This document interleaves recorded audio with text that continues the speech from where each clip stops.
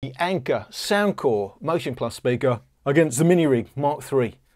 One speaker and a pair of speakers in stereo. I thought the first requests I'm going to get are going to be, well, can you compare it against the JBL Charge 4? Well, actually, the first request I'm getting is, can you compare it against the Mark III? However, it's a testament to this speaker, which you can easily get for 90 quid. People are asking to compare it to the £150 or £140 speakers that are out there. There's already an acceptance that it's bloody cheap for what it is. And I'm not saying, just to say, I was quite gloating about this speaker. My first video, I just want to clarify, I'm gloating because it's incredible value for money. I'm not saying this is the first and last speaker you will ever need. It sounds like hi-fi, it's amazing, and it retrieves every bit of detail you'd ever want. I'm saying it's a lot of fun.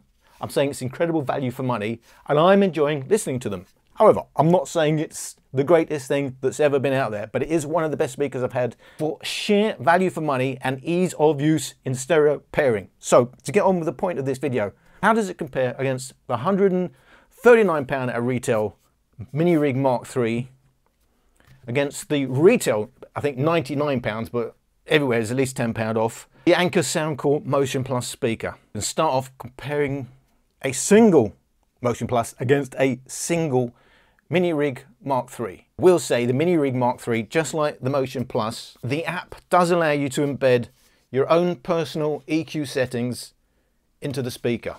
Now that's great, that's really handy to have. I will say also, in terms of both of these speakers, for me, the major problem with, at the moment, the custom EQ is A, you only get one attempt at it, you can't save different custom settings and go back to those settings. And also, there aren't clear markings along the scale to see exactly where you are, and if you move it a little bit, you can't quite remember where you are, and there isn't a reset button to go back to the last position. So I think there's still some evolving to do with these EQ apps. However, it's great that we have it, but they could be, you know, it wouldn't take a whole lot of programming, would it, to simply let us have a choice of EQ settings, save custom 1, custom 2, custom 3. It is awkward. I will also say, in terms of Soundcore, I didn't realize at the time, I didn't realize now, that when you use custom settings and you're playing them both in stereo, if you set different custom settings for the speakers, they will play in those different custom settings. So if you want them balanced and playing in stereo, make sure you set both of them to the same custom EQ settings. So this is my comparison. I will say again, the Soundcore is recording at 53% volume. The Minirig on axis does play noticeably louder. I've recorded that at 47% volume and then tried to match them up as equally as I can, normalizing them to sound the same volume. When it's off axis, again, I'm playing at 53% because obviously it's not quite the same volume. You're off axis. There's more of a roll off with this. Default EQ setting is with quite a sharp high end, but that rolls off and is obviously tuned to be played off axis using whatever surface you're on as the bass. And this high end that you get if you play straight default on axis rolls off, it isn't there. It's quite a flat setting. The on axis, I have used my own custom EQ settings and I've set it like the Soundcore. I've tried just simply to get it as flat as I could using my test tones and using actual tracks and recordings. They are a little bit on the sharp side. However, that is the flat setting. You don't have to use flat settings, but I'm trying to make this comparison as balanced as possible. As you, of course, if you have a problem with the high-pitched high ends, you only have to dial it down in the EQ. How? To make a fair comparison for this and future videos, I'm simply getting the custom settings as flat as I can. I'm not saying it's the best EQ settings and everyone is going to clearly love it. It's already clear to me some people don't love my EQ settings. I'm just saying they are my flattest settings. And to me, they sound pretty sparkly and I personally quite like it. Normally I don't like a sharp high end, but I'm quite happy with these settings. So 53%.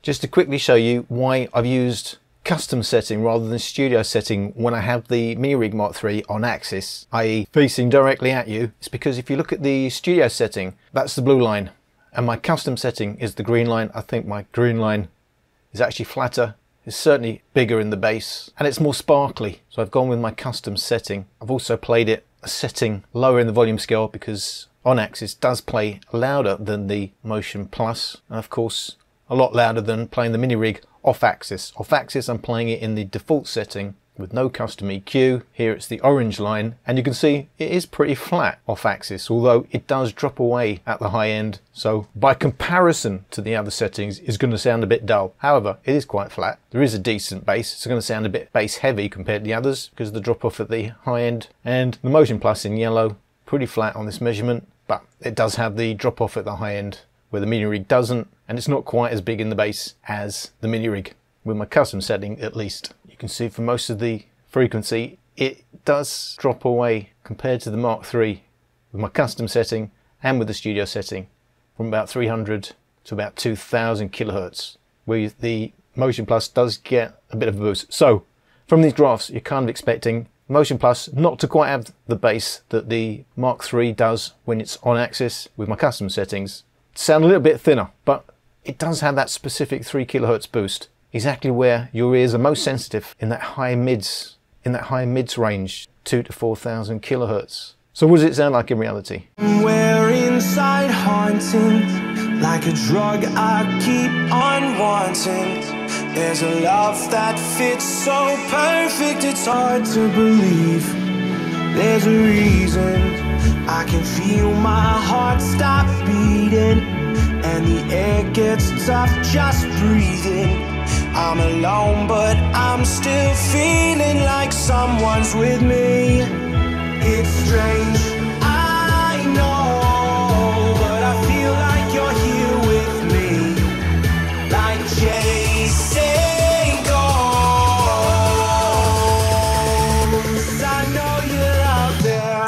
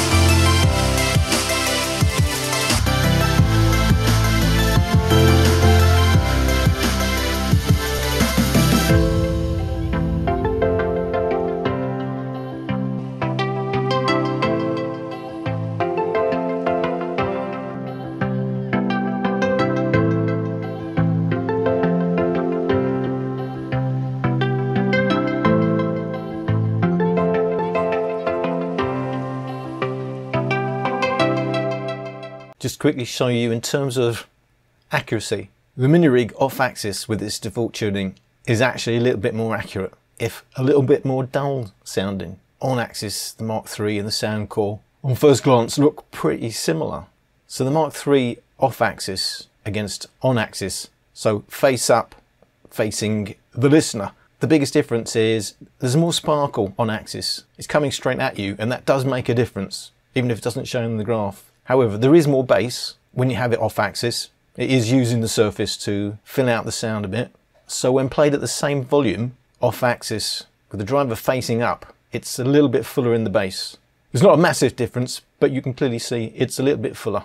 But you do get a little bit of a drop around the 7,500, 8,000 kilohertz when you have it off axis versus having it on axis, where it's a lot stronger. Obviously, you can change that using the EQ, but it's a lot more sparkle on axis. And of course, it plays a lot louder. However, this is when it's normalized and you're playing it at the same volumes. And the Mark III on axis, which is how I prefer to play it, against the Soundcore Motion Plus. The Motion Plus obviously has a thinner sound. First of all, the bass, although it's well extended, it doesn't match the Mark III. For example, if you look at the real extension, say around 40 Hertz, it's hitting minus 54 against the Mark III, near minus 44. So it's like 10 decibels stronger at the 40 Hertz mark. 50 Hertz, minus 27. So it can hold its own, but it just doesn't fill out the bass as much as the Mark III does. The bass is certainly there, but along with sounding thinner and having that boost around the 3 kilohertz, it sounds sharper, but it does sound clearer, but it is a thinner sound than the Mark III, which is much stronger in the upper bass, like around the 200 Hertz mark. You're getting a lot of warmth from that area in the Mark III.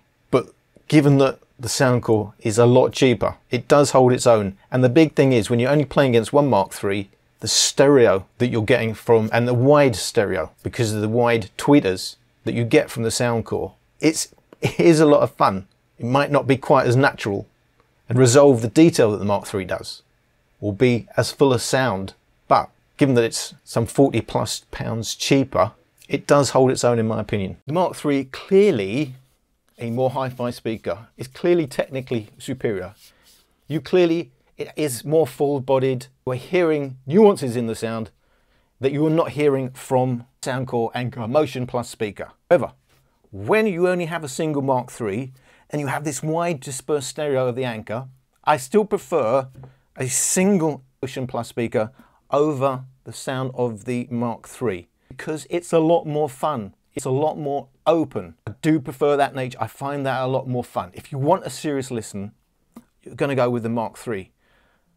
But I have to say, one against one, at these sort of volume levels, where we're not into bass roll-off territory yet, I am preferring, as a fun listen, the Motion Plus. So the question is, okay, that's without the bass roll-offs, obviously, that you're going to get higher up the scale. What happens when you really push them? Go to maximum volumes.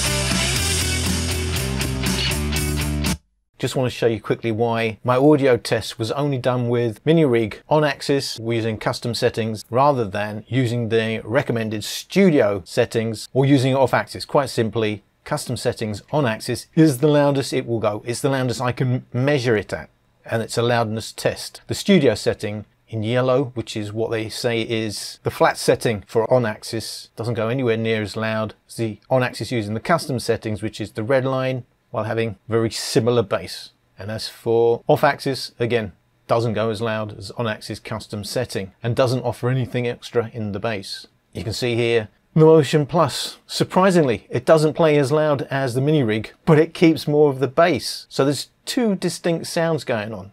The clearer but thinner sound of the Mark III when played at maximum, and the quieter but more bass heavy sound of the Motion Plus. It's going to be a matter of taste of what you want as you go up to the maximum volumes. So maximum volume is really interesting the Mark III clearly goes louder, but it doesn't have the bass. So while it's overall louder, look at those bass figures. Motion Plus, the Motion Plus is 2.7 decibels louder and 81 hertz.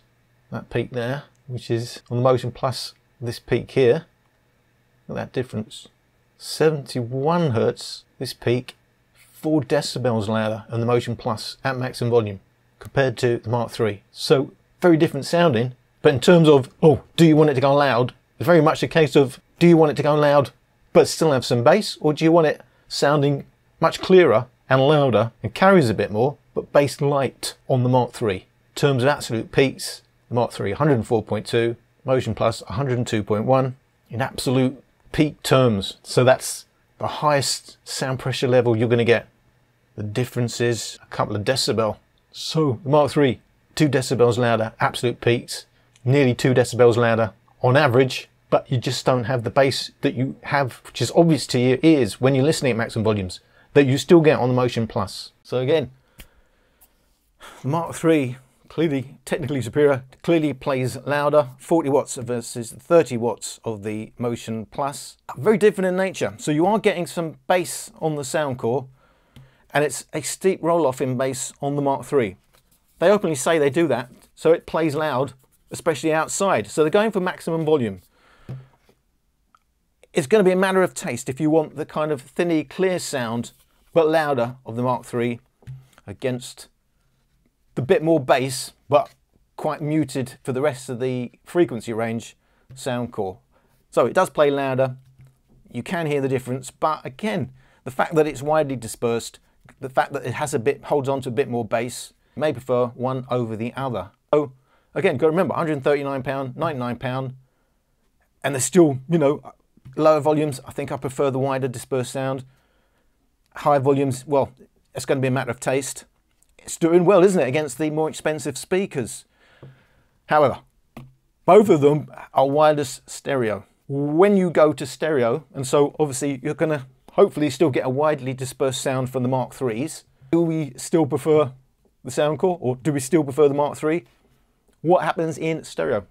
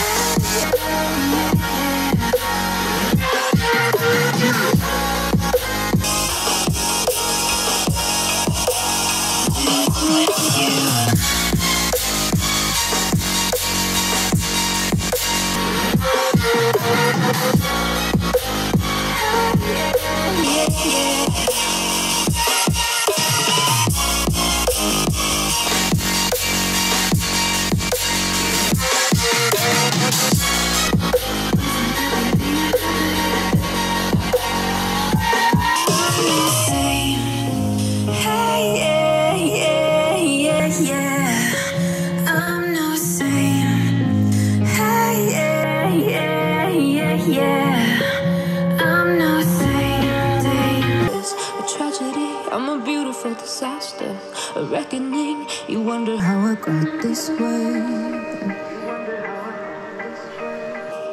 You think I'm someone to be saved, someone to clean up and tame. Oh, some things never change, never change. Oh, you think I would look pretty on your arm once you cover up my bruises and battle scars, but it always ends the same. Can't bear the things I've had to face. Got you crying on your knees in pain. Oh, some things never change, never change. Oh, you'll break your back to make me feel again. Suffocate to make me breathe again. Lose your mind from endless pain.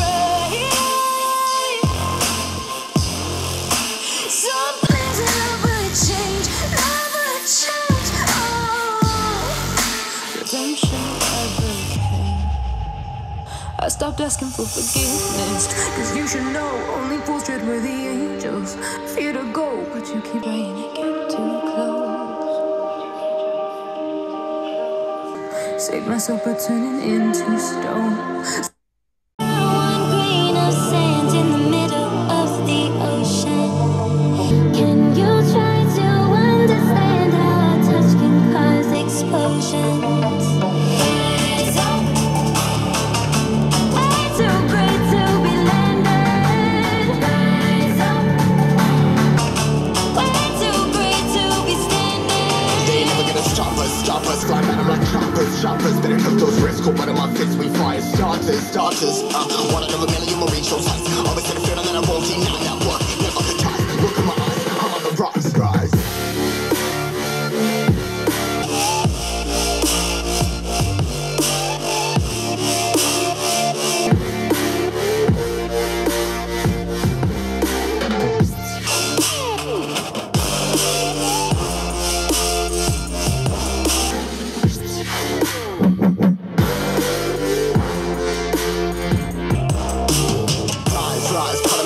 Trying to make sense of it all comprised. Eyes, spinning these skies. Never stuck down, feeling paralyzed, but I'm up now. We all too late to fall. Yeah, anyone coming, I'ma lift them all. Never look down when it's risk of off. They got guts, got a lot, I gotta wish it off. Got no feelings, we just floating. Yeah, I'm that grain of sand that made it out the ocean. A couple milli now, I'm causing a commotion. I've been coasting, hear my name around the world, my good explosion. I've got to say, the Soundcore does work every time in wireless stereo. I'm not getting a problem. The wireless lock works faultlessly. With my Mark IIIs, I have an issue because I manually have to link them each time I turn them on. I know you're not supposed to. I know there's a wireless lock and I have mine turned on, and when they're actually in wireless pairing mode, my app says they are locked, but they don't stay locked as soon as I turn them off, as soon as I turn them on, turn them off. I've been on the phone with the people and they keep taking you through the resets and make sure one isn't actually a paired Bluetooth, only have one as a player, and they take you through steps, and sometimes it does and sometimes it doesn't work when I go through the steps. However, where I am now is I can predictably, and it's not too bad, manually pair them. Each time I have to start them both up by physically going into pairing mode on my main unit. You may have heard in my recordings, there were a couple of occasions when the Mark IIIs lost sync a little bit. I did leave that in because I'm getting that quite often, and I started by re-recording the tracks and it kept doing it, and it does do it while you're playing quite often, so I've left it in. If you hear it, that's what it does, and if you didn't hear it, then it's not going to be an issue to you. You didn't hear it anyway. Don't get that with the Soundcore. Now, having said that, I do prefer, when you go to stereo, a pair of Mark IIIs. If you were thinking a pair of Mark IIIs versus a pair of Soundcores, I do prefer, especially when I'm playing on axis, which is how I prefer it, it's clearly a more mature sound, it's clearly more hi-fi, you're clearly hearing more details, there's clearly more body to the sound. The advantage the stereo single Soundcore has over a single mono Mark III goes. If you're thinking a pair of one or a pair of the other, and you simply want the best sound, it is the Mark IIIs. It is the Minirig Mark IIIs. It's clearly a better sound. If you want guaranteed, no fuss, easy wireless stereo pairing, well, I do get issues with disconnects and wireless lock not working on the Mark IIIs. This is one of the first speakers when they first came out. Maybe they've improved it. I don't know. I'm just saying, for me, if I had to get one pair over the other, I would still get the Mark IIIs, but it is a hassle, and the Soundcores are hassle-free. If I'm only getting a single speaker and I'm starting from scratch, I would get just Soundcore. But of course, the problem is the Soundcore can only grow into a pair of Soundcores, whereas the Minirig can grow into as many speakers as you want. Ultimately, you're probably aiming for a 2.2, and it does sound fantastic in a 2.2. And just to point out, when they assured us, certainly assured me, they had no plans for a Mark III sub when the Minirig Mark III came out. They have indeed now announced their plans for a Mark III sub. Well, maybe, you know, it really was not planned at the time they told us. Maybe it was never thought of at the time they made the Minirig Mark III, but their marketing does say they're making the new sub to match the new Minirig Mark III. I would have thought it was in planning.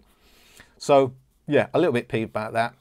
But there you are, Minirig's system that can grow into 2.2 and sound absolutely fantastic when it is all working, or a no hassle system, a pair of sound cores. It works every time, but it's never going to sound true hi-fi. It's always going to sound a lot of fun, and it's going to sound thinner. It clearly doesn't have the body of the Mark III. It's an inferior speaker, but it's more fun when you have a single one. So I hope that answered some questions, and thank you for watching.